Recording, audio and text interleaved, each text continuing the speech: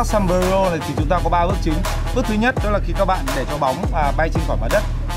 Bước này thì các bạn sử dụng chân trụ của mình để cho bóng sẽ bay lên bằng cách là lấy mũi giày để hất bóng lên.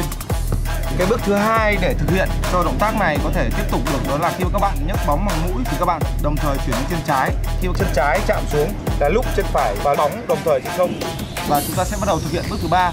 Bước thứ ba đó là vẩy bóng. Chúng ta sẽ dùng cổ chân và đầu gối để vẩy bóng ra phía sau và đánh lừa đối thủ. Và để hoàn chỉnh động tác này thì chúng ta sẽ thực hiện với bóng tĩnh trước, sau đó sẽ sử dụng chân để miết bóng về phía mình. Khi các bạn đã thực hiện xong động tác với bóng tĩnh rồi thì các bạn sẽ chuyển sang tập với cả bóng động. Bóng động ở đây là khi chúng ta hoàn toàn kiểm soát bóng và đối thủ ở phía sau.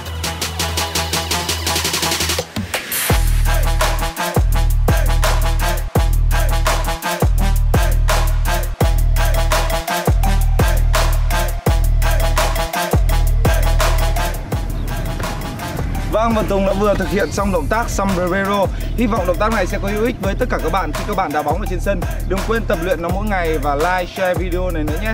Xin chào và hẹn gặp lại tất cả các bạn trong những tập tiếp theo.